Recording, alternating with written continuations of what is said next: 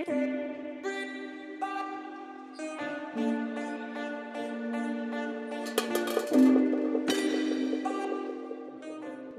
everyone, welcome to Tavito Stories.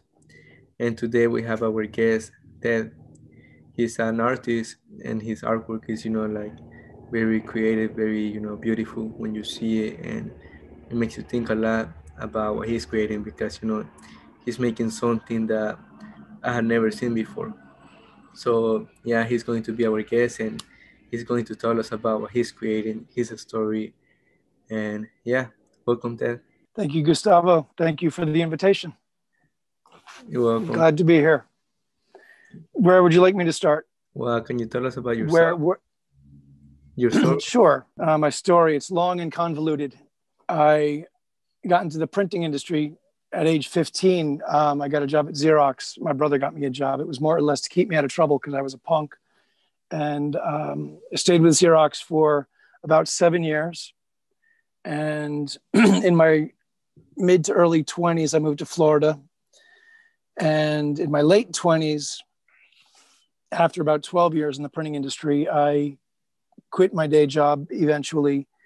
I quit my day job in 99 to pursue a musical career. I am a guitarist, a singer, and I played harmonica.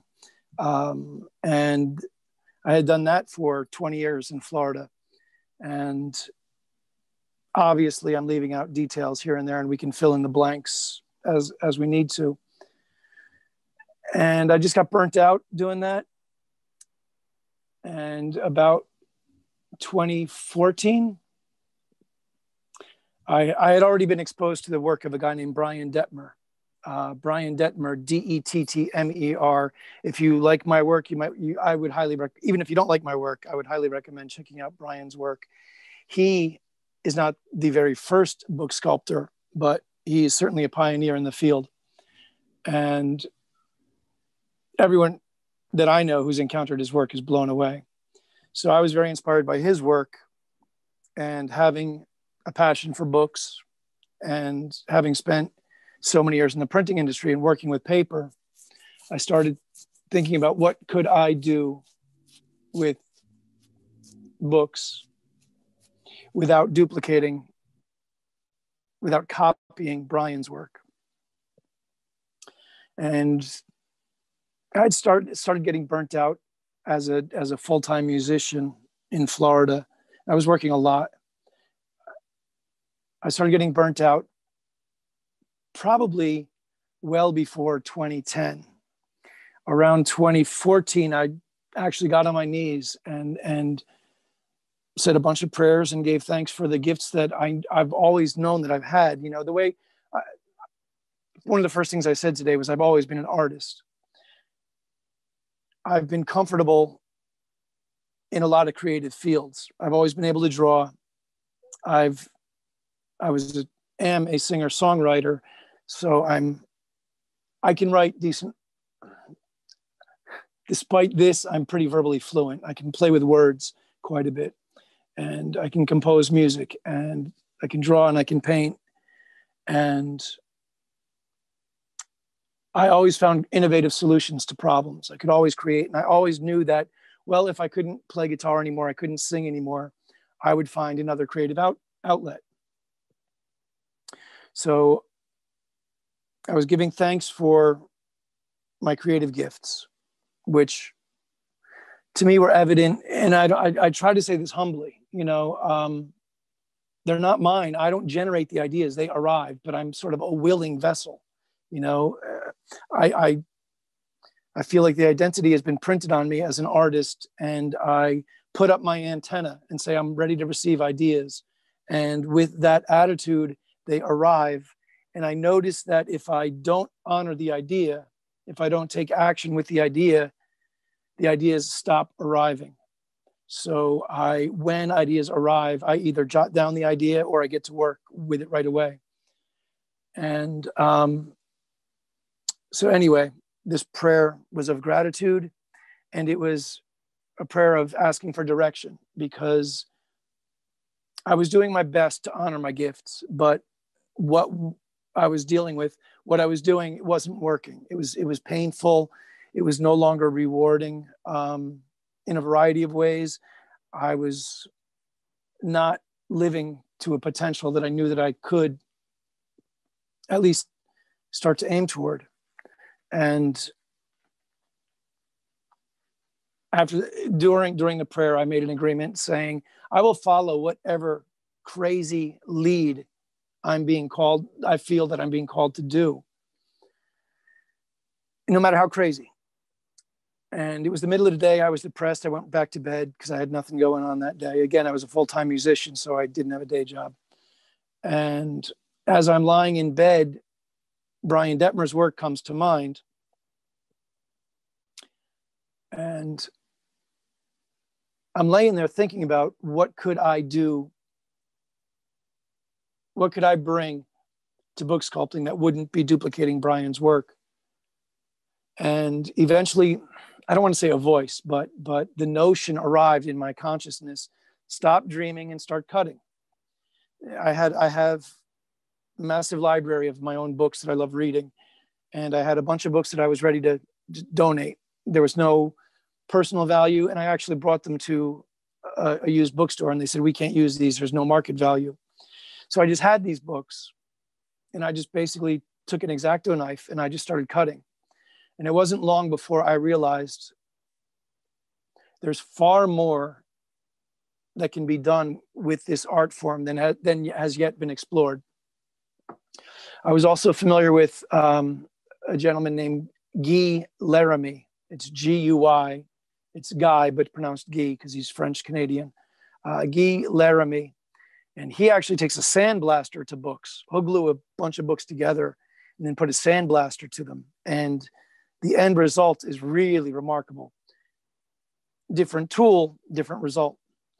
So I was just thinking, and I was familiar with book sculptors. I would Google book sculpture and I'd see a lot of work, but those were the two who their work was of a quality that I would aspire to. And like I said, I was sort of committed to bringing something new to the art form.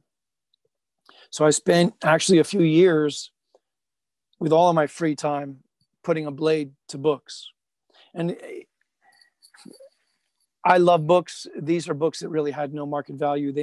Early on, they were like dated psychology books, books that the theories were old and the science was, the current science had replaced the relevant information. So they were basically obsolete information. So rather than just throw them in the trash or the recycling bin, I started cutting them. And like I said, the first experiments were kind of like, I want to make it look like a cave with stalactites and stalagmites and really three-dimensional, like something you can move into. A book is flat, but it has depth, but you don't see the depth when the book is closed. And basically, I spent a while cutting books, really trying to find my voice. And one day I was cutting a book, and I remember thinking, I can't believe I'm still doing this. Why am I doing this? And of course, the response inside was we agreed. We made a vow that we would follow this call wherever it led and not give up before something worthwhile emerged. And as I was cutting this book, it got to a point where I had to clean up the area and move out of the way. And at one point when I picked up the book sort of collapsed. I'm trying to demonstrate. The book is flat and I'm working it. And when I picked it up, it collapsed. And when I picked it up, I don't know if the camera can actually pick it up, but the book bent like this. And the three-dimensionality, the depth of it revealed itself to me. And that's when I knew that I was onto something. It was kind of like back when I was writing songs and a great hook, a great lyric would arrive. It was kind of like, thank you. It was revealed to me. It wasn't of my doing. I was willing to do the work with no attachment to the result. And now that I know what the result is, it's a lot easier to just get started and keep working. So then once I had that book done, it was really a matter of, okay, what book is next? And early on, it was soft cover, paperback books, aiming for a lot of color, looking for books that had a lot of color and interesting imagery. And when I'm working, it's kind of like a collaboration with, the publisher publishes the book. There are designers who design the book, and they have no idea that I'm out there, planning to cut them up. So it's a collaboration with the book as it exists and me finding, again, I start with the book that's interesting, and then I start cutting it. And as I'm cutting, I keep what I find interesting, and I remove what can be removed, disposed of. And I actually have all of the fragments of all the books that I've cut. I may do collage one day. I may donate it to collage makers.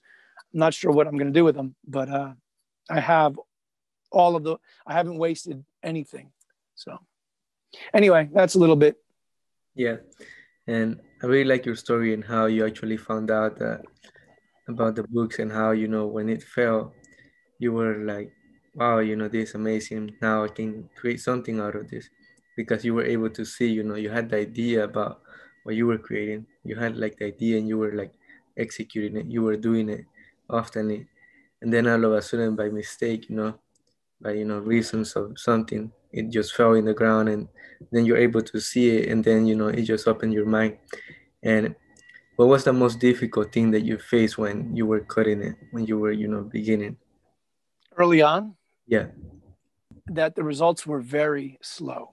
Before I saw any results, it was a lot of time and a lot of effort. And I have a certain level of perfectionism that I'm trying not to be too attached to. I've surrendered perfectionism a lot. But like a lot of people, it wasn't easy to just to play the fool. And there was a lot of feeling foolish. There was a lot of discomfort.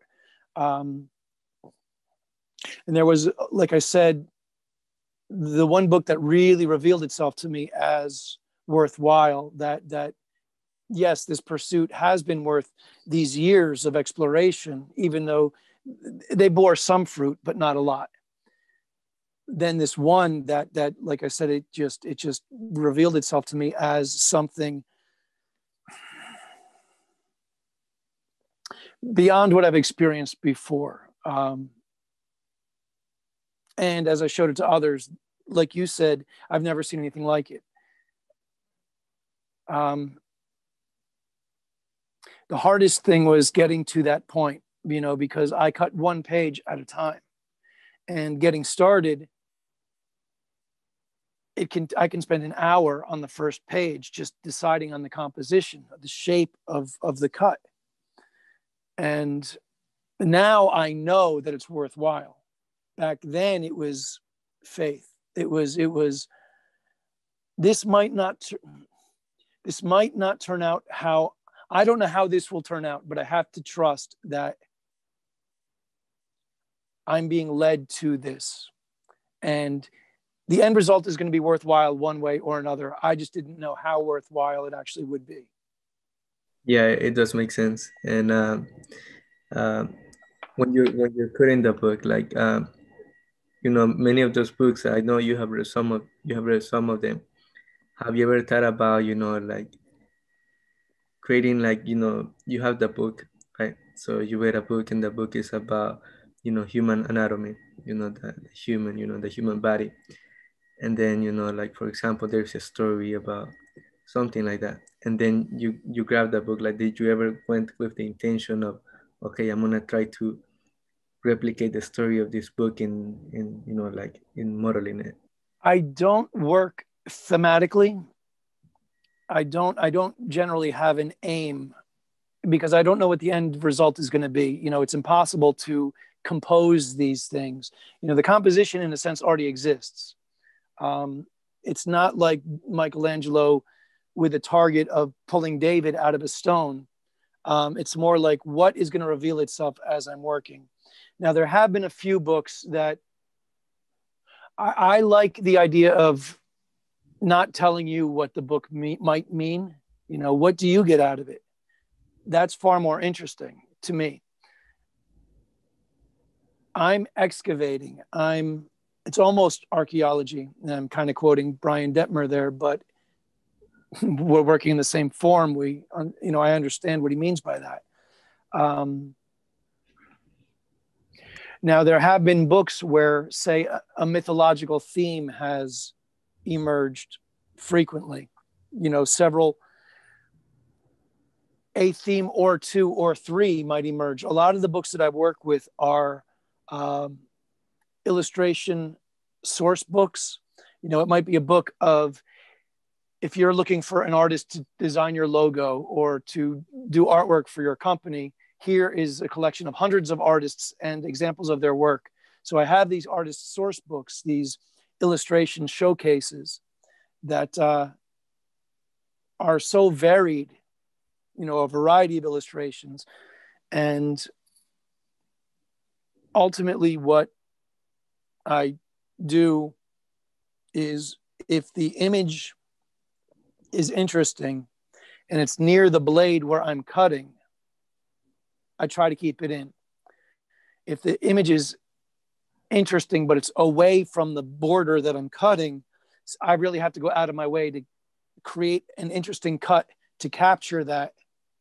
And that's not always worthwhile, because I look at the space of the book as real estate. There's a footprint of the book that there's only so much imagery that can fit. So how can I maximize the real estate? How can I keep what's most interesting? I'll give you an example. I pulled out a couple books to share as the discussion goes.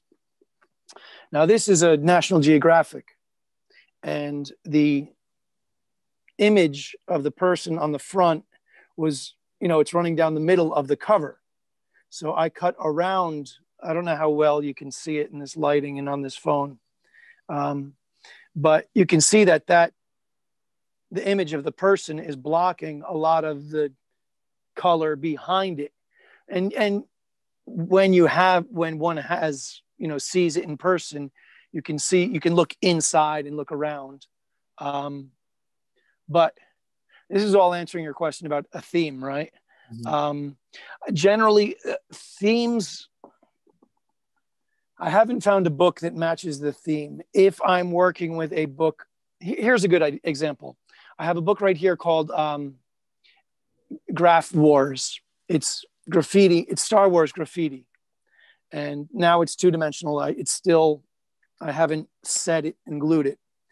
But you got Yoda here. You've got a stormtrooper behind him. You've got Darth Maul. You've got one of the guys from the Clone Wars. You got Greedo. And they get lost in all of it, right? But Yoda, where he is blocking, say, Luke Skywalker or Darth Vader on another page. So, very often I'll have to go back and rework it, because a kind of interesting image that I keep early on is blocking a far more interesting image later. So I have to I have to go back and remove it and rework those pages. But generally, the books, if a publisher is saying, I want to publish a book based on Star Wars, the designer the artist wants to keep the most interesting part of the image toward the center of the page. Well, if all of the interesting images are on the center of the page, the interesting image that I find first that I decide to keep is now going to cover and block all of the subsequent interesting images. So it's hard to If I buy a book on a theme, it's not going to work for that theme necessarily. If I work with these illustration showcase books, a theme might emerge, but sometimes there are interesting images that capture my attention or my imagination that I don't want to remove from that book just because it doesn't fit the theme that I thought I was working with. Does that make sense? Yeah, it does make sense, and I like It's that. not like songwriting where I'm staying very specific to the aim of the song. It's more like there's a lot of, I think of it a lot like life is complex, and forgive me for interrupting you. Life is complex, and there's no sense in denying it. There's no sense in dumbing things down. There's no sense, people like to say things like keep it simple. Well, if it started simple, yes, you can keep it simple. But if it's not simple, you can't make it simple without consequences. In reality, we all pay consequences for shortcuts.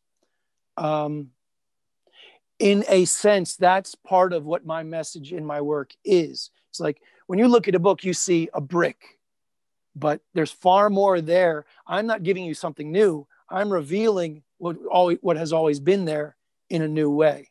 Oh, I see. That's very interesting, the way of captivating people and their attention.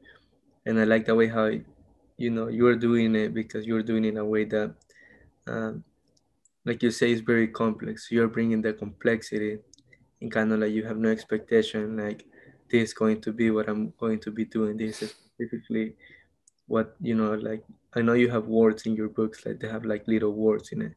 This is the word that is going to be, and then you're crazily looking for that word, and then you can't find it, and then you're stressed. You're like, man, like I can't find it. And then all of a sudden, when you don't have that, all of a sudden you're just cutting the book, and then you find something like peace, and it is exactly where you need it to be. And I think that's a really cool way of doing it. It's interesting you say that. I've found that, and I'm not the only one, I'm sure. When people set an aim and start pursuing a goal, I'm not the first person to say this. The universe seems to conspire to help you attain that goal. What appears to be coincidences start emerging in your life.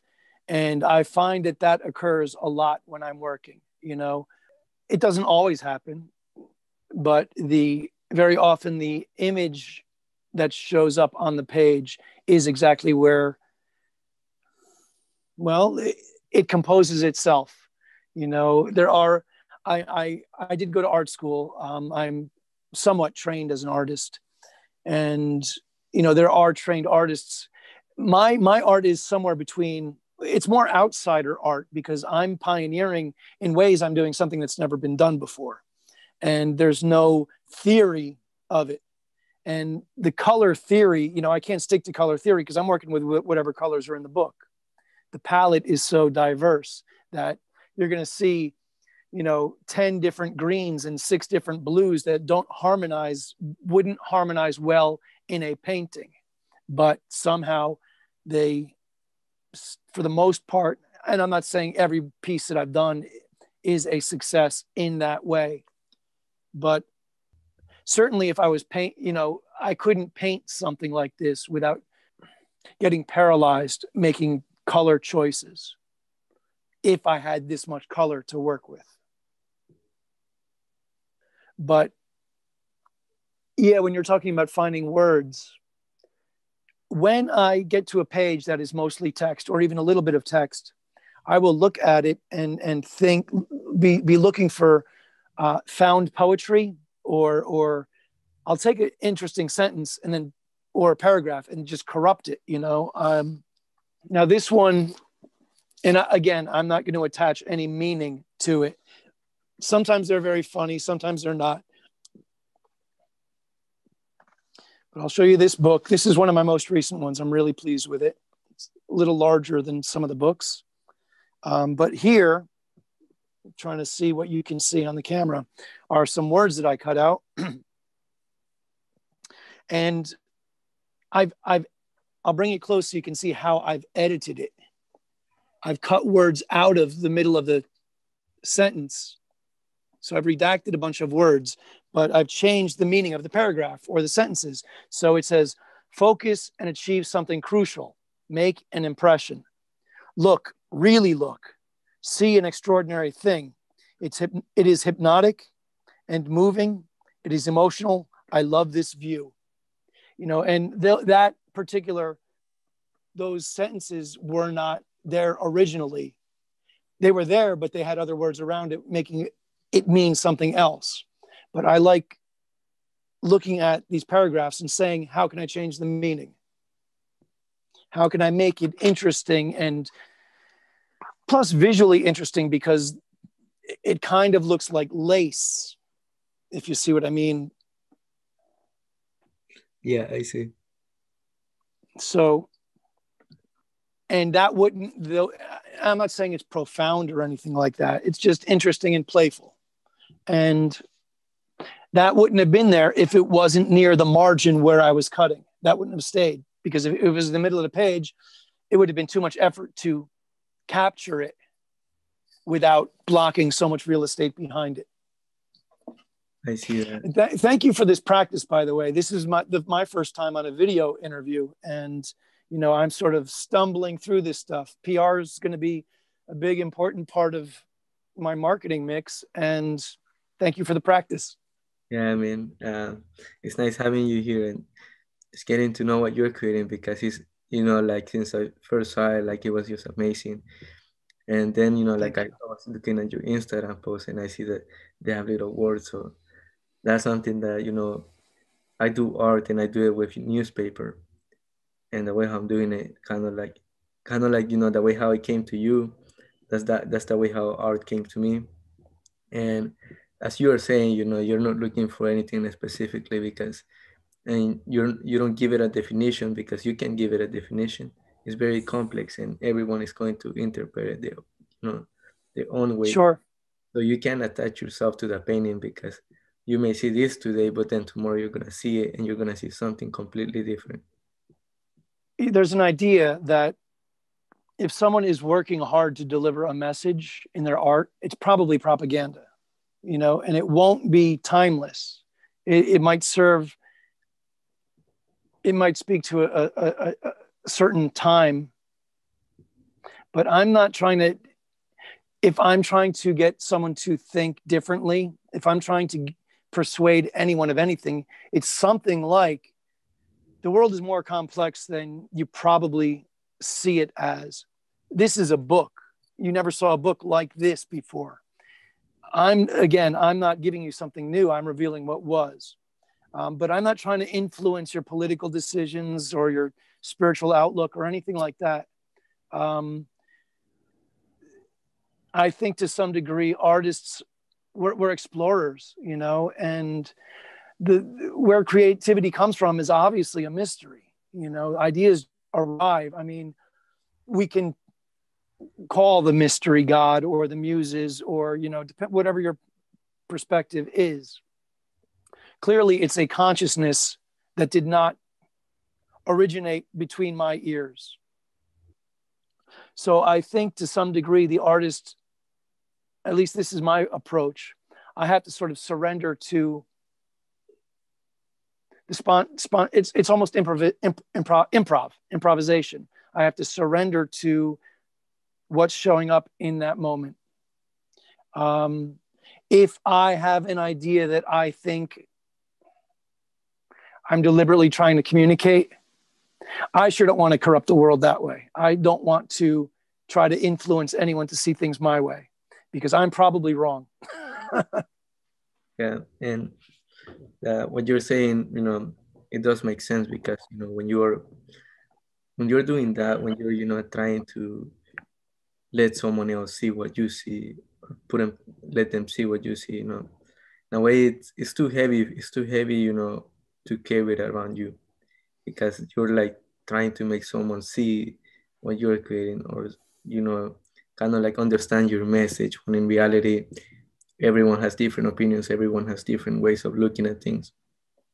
So I think I was looking at this guy last time, that he was creating art through glass, and at the beginning he would tell people to stand at a place and just, be able to see that figure, like three-dimensionally, because he was breaking the glass.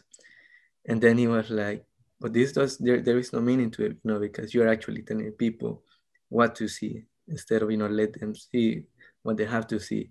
That's interesting. That's a philosophical conversation that I'd like to explore more. I don't know that I have a final answer at this point. I haven't come to some final conclusion about it, because I think there are things that are worthwhile to talk about. And I don't know that it doesn't mean anything, because it's going to mean something. And I think there are dangerous meanings too. I mean, our world is, there's so much, we're at each other's throats in so many ways, say politically or whatever. And that's because we've attached meaning. How could meaning diverge so much from person to person? Do you know what I mean? How could we be at each other's throats because of how invested we are in the meaning of fill in the blank? I won't say that all of my work has no meaning, but again, the overarching meaning or message seems to be something like, here's something that's always been there. See the trees for the forest. People always say, I couldn't see the forest for the trees. I couldn't see the big picture because of the individual things. Now I'm saying, well, you saw an individual thing, and here's all these components that are inside there. Is there one big meaning, for the whole thing, the overall composition, or each component has a meaning? It's kind of like being cells in a greater organism, and that's how I look at our place in the universe. It's like we're all just an individual cell in a greater organism. We may or may not know that organism's aim. And if I'm a blood cell, who am I to tell you how to be a better brain cell? If I'm a blood cell, how can I tell someone else how to be a good bone cell?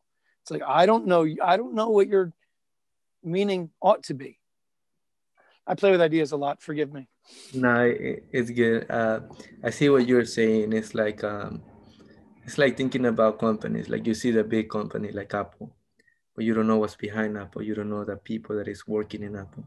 Sometimes you see the CEO, the person that is working at the top, and then you don't see the workers, the ones that are working, like, that are doing the other job, like the selling, the marketing, those stuff.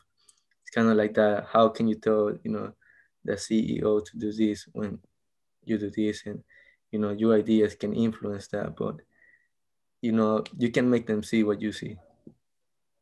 Well, we see what we're looking for, and can I empty myself of preconceptions of what I think it should be? Okay, so this is the thing. You've said, I've never seen it before. I've never seen anything like that. And, the world is a rich place. And it bugs me when people say, I've seen it all. It's like, really? You've seen it all? You seriously, how old are you? You've seen it all. It's like, I want to, when I'm breathing my final breaths, I want to understand that I haven't scratched the surface of what can be seen or understood. And I love it when, one of the things that invigorates a lot of people is they're always looking for something new, this undying curiosity. And when people say things like that wasn't supposed to happen, it's like, well, who's doing the supposing? Who said that wasn't supposed to happen? Why? How are you so informed with these rules? So that's kind of what I would like to shed some light on with my work. A book's not supposed to look like that. Well, who said it? Obviously, it does look like that. But as an artist, it wouldn't look like that without me. And I'm not the originator of book sculpting. I'm pioneering my own fingerprint in it. You can find a lot of book sculptors. If you Google book sculpture, you'll see a bunch of work in a certain style.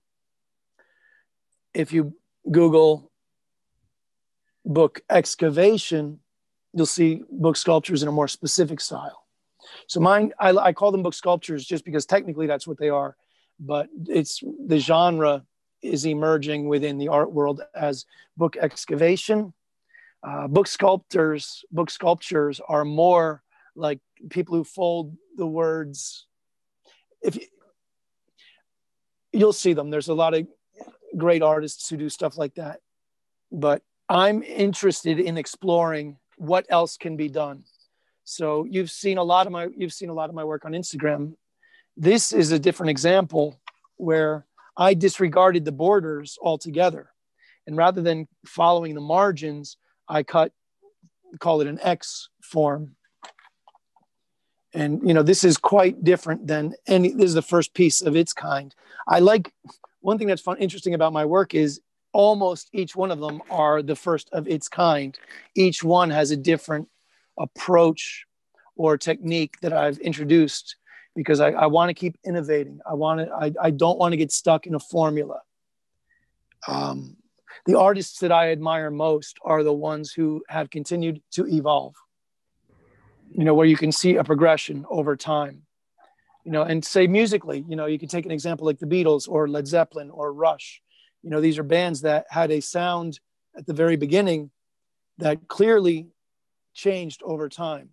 They were adding new components, if it was new technology or just new ideas. And that's one thing that I'm really interested in also. Yeah. And when you were growing up, who was someone that influenced you to keep trying art, to keep, to let your curiosity, like just try new things and see new things? Who was someone that showed you that, or who was someone that inspired you to see those things? Well, so this is interesting. I think my first exposure to art was my father was a fan of Norman Rockwell. And there were a lot of Rockwell reproductions around the house and books of Norman Rockwell's. I was thinking about this because I knew we'd have this chat, and I was thinking about my early artistic influences. My brother had a friend who used to come over and we would draw. And when I watched others work, I could easily see, I could take it in pretty easily. And he used to draw this, maybe I only saw it once, but it left an impact. And I used to draw it all the time, where he would draw an eyeball and really exaggerate the eyelids, the skin, the eyelids around the eye.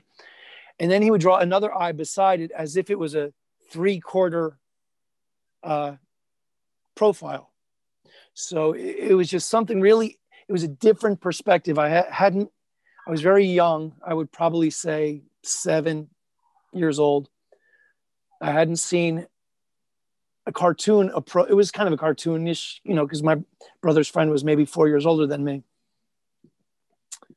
But it was just, wow, it's not clearly a profile or clearly a straight on shot. It was 3/4, and it was the eyes sort of overlapping each other.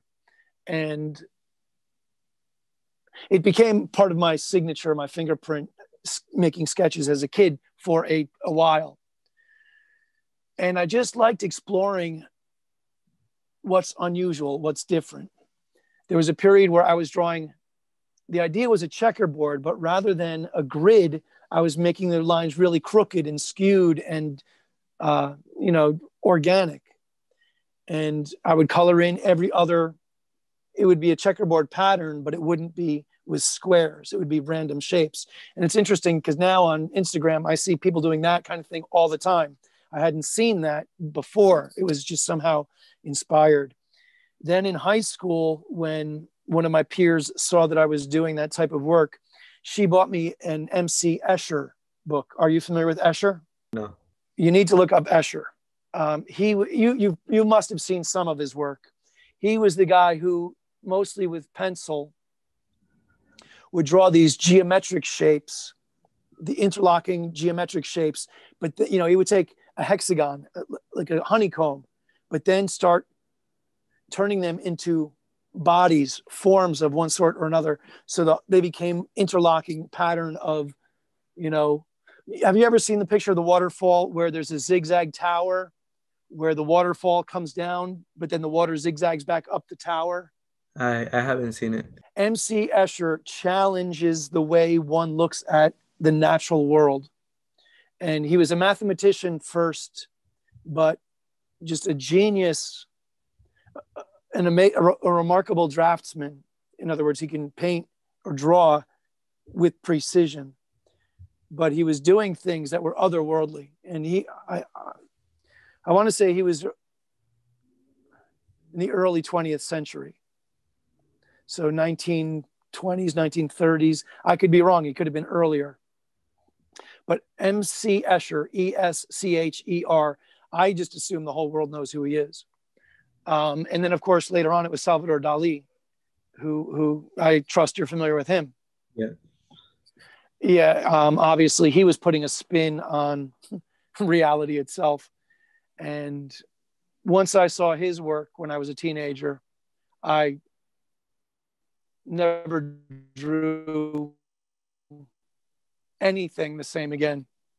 So that was somehow like uh, when Salvador Dali came. That was where you know everything you were doing kind of like change, because it was so much different what he was creating. And I kind of see like hearing your story and what you were saying, how that when you were 7 years old, the guy that did the this side that was like kind of like you could see it from different perspectives, these different angles, kind of like that has kind of like shown through your art. And the even the sketcher, the what is it, it's the the chess table, how the chess table, and you were trying to like like bring it in a three-dimensional world, kind of like all of those ideas, all of a sudden just started popping up.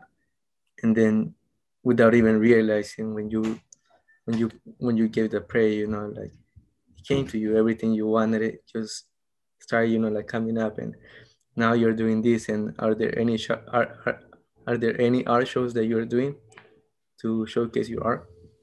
Yes, thank you for asking. I'm currently in, I live in North Georgia right now. I left Florida in March, April of 2019.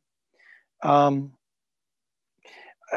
had saved up enough of a nest egg to decide that I'm going to leave my art career, my music career behind. I've had this, but I'm not performing. Anyway, I've moved to North Georgia with the aim of launching this career because I didn't have a body of work. I might have had a dozen pieces, but I knew I was onto something really new. So I set aside 1 to 3 years where I don't have to worry about generating income. But now I'm coming toward the end. I'm in my last year. I'm approaching my last year of that. It's like I have to be able to launch the career. So lately I've, been doing that. I just entered a show here in Ellijay, Georgia. It was a juried show. I entered 6 pieces. All of them were accepted. And I'm honored to be able to say that I got a blue ribbon for best three-dimensional work on one of my pieces there. Shortly thereafter, someone from Anne Marie Sculpture, they found me on Instagram and invited me to enter into their national juried show.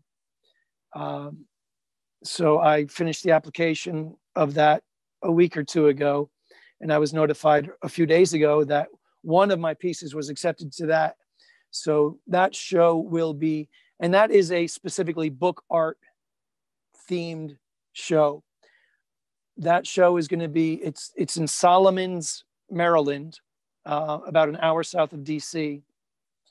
The show at Anne Marie Sculpture Garden is going to be from February 19th through September 26th. So 7 months. I've got one piece accepted to that. I was invited. I entered for on their website. They've accepted about almost 100 pieces of art from 80 some odd different artists. And looking at the style of the general style, if I had known what they were, if I had known which the taste that would generally be selected, I would have entered different pieces. But you live and learn. But I'm grateful to be a part of that. And since then, opportunities are arising right and left. But those are the two that are definitely on the books. I mean, one right now, the one here in Ellijay, Georgia, which is North Georgia, will be going on really just till March 2nd. And it's a juried show. So there's about 60 pieces of art, and six of them are mine. And then there will be other opportunities arriving too. I'm getting a lot of calls, which is great, but no other commitments.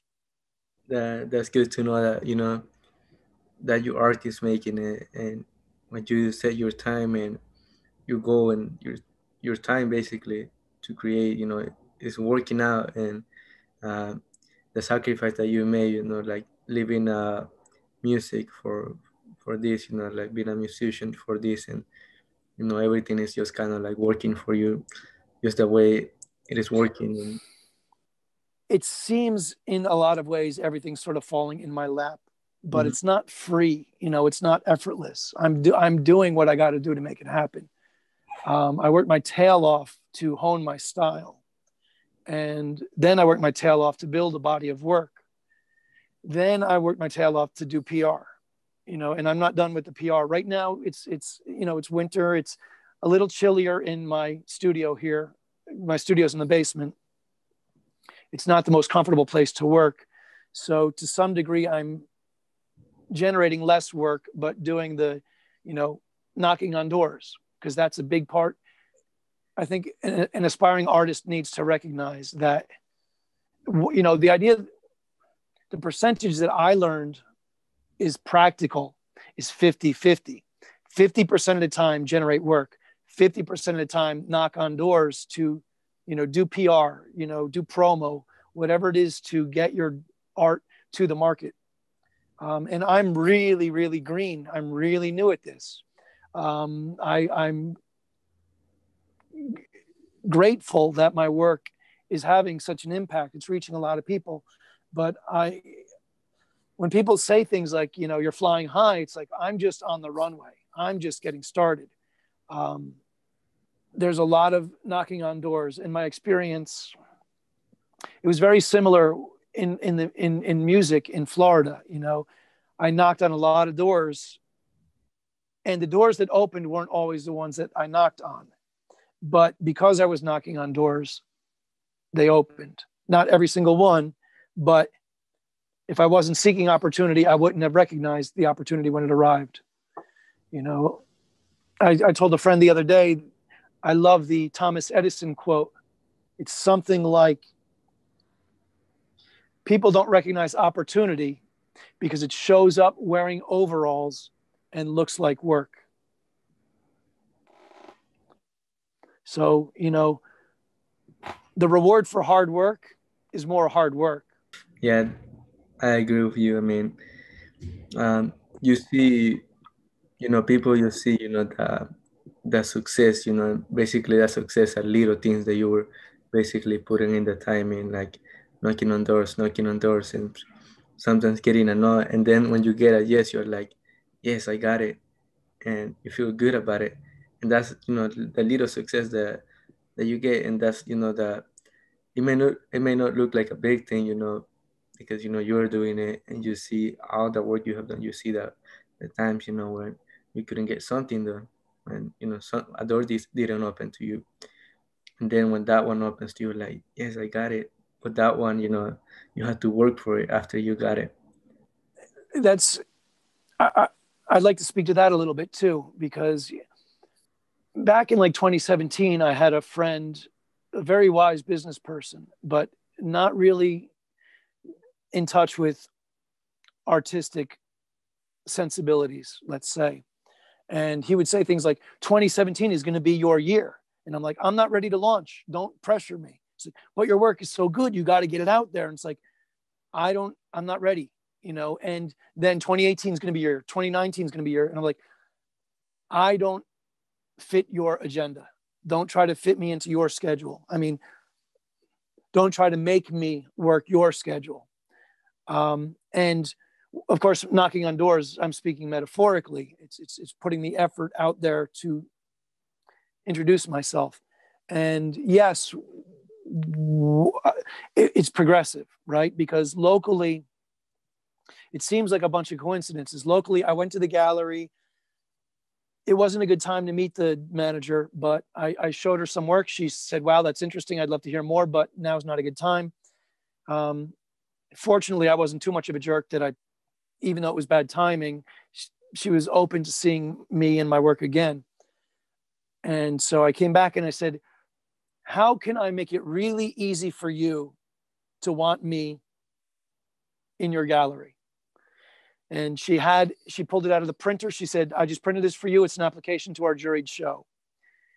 A week later, I entered the show. Another week later, I was accepted to the show. Now, granted, it's a small local gallery, but that was a victory, right? It was encouraging. It was like, heck yeah. I had to go beyond my comfort zone just to start doing, I had to go around and measure all of my work. And another thing about my work is it's so new that there's a lot of engineering that had to go into it. Like, here's a piece. This is just an example of a shadow box that I had designed and custom built. But it was my design in collaboration with a woodworker friend of mine. But we had to come up with the design. The book is kind of small, but as a piece of art, if I put the frame behind the shadow box, it's a bigger footprint on the wall. It's a bigger piece of art. It gives more of a sense of value to the buyer. Now, that some buyers want it, some buyers don't. So they have an option of getting a different shadow box. But I had to engineer the result of how am I going to get this through the mail onto your wall? Do you know what I mean? I had to engineer how am I going to, I had to get, how am I going to get this three-dimensional, then mount it, then ship it, get it on your wall. So there were a lot of problems to solve along the way. It's the same thing with marketing. I wasn't ready to aim for a national juried show a month ago, but because I won a local juried show and I learned how to fill out the paperwork properly, it made it that much easier, and it gave me fuel, gave me fire to do something bigger. And even though it was more paperwork and even more work, measure what are the dimensions of the work? How is it going to be shipped? How is it going to be displayed? How much that show up for the end user? The end user needs to know, is this work ready to put on my wall? And when you're pioneering something brand new, those ideas, those factors aren't even on my horizon. They're not in my awareness. So I realize I'm rambling and I'm intertwining a bunch of different progressions at once. But yeah, the little victories, there were times when I showed my work to somebody and they said, I don't get it. And that actually derailed me. I didn't work for like a month or two because I was so discouraged by someone who I respected didn't understand my work. And I realized that, why did I give him that power? Because again, to some degree, it's faith. I know that my work is quality, and most of the people who see it know that it's quality, but I had to learn also, toughen your skin a little bit, thicken your skin and understand that not everyone is going to receive what you're offering. I see what you're saying, and there's surely a lot of work, and I wanted to ask you about that, but you answered me the question and kind of like what you're doing, because I know that it does takes a lot of time. You gotta go to the framer and they gotta do that, and then you gotta wait for like 2 months until you get the framing, and it does takes time. I mean, it basically, probably one of your pieces probably takes 6 months to get the full process done, and probably even longer to get the little, cutting and getting the design and the shape. And that's something that I, like I respect and I admire, because what you're creating is something that like I told you, I had never seen it. And when I saw it, I'm like, this is amazing. Like I really like what he's creating. And there is one piece that is very similar to Salvador Dali, right? That you created. Well, there's one I have a piece that was a Dali book, and that one's sold. I don't have it here to show you, but I have the original. I have a copy of the original book, so I'm going to grab it here.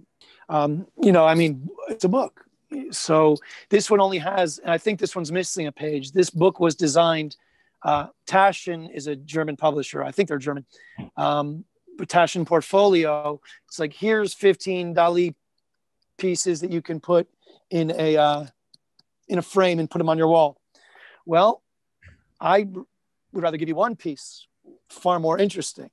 So I started cutting it, but since there's only 15 pages, I didn't have that much to cut. So then I took page 1 and it became page 16, and page 2 became page 17, etc. as I was cutting it, removing it. So it's the same book that I cut once before. It's different than all of the other books because I was adding itself behind itself. So the end result of that book is about 2 inches, 3 inches thick. I did insert spacers between the pages to add to the depth of the book. But to answer your question, yes, I did a Dali book. Yeah. And we're going to conclude the show right now. We're about to end it. And it has been a pleasure to talk with you. Can you tell us 3 things about yourself that we probably don't know about it? That you would like to tell, you. Well, before I do that, Mm-hmm. let me let everyone know that my name is Ted Wray. W-R-A-Y is my last name. You can find me on Facebook, preferably my artist page. So Ted Wray, artist, or shortcut for that is fb.me/Ted Wray Arts. And my Instagram is just @TedWrayArtist. I'm also on Twitter, but I don't really use it. And you can find me on YouTube also. 3 things that people don't know about me. Okay, here's one. I was the youngest vested employee at Xerox. Like I said, I started my job at age 15 there. When I was 20, I was vested at Xerox. I don't think that has happened to anyone else.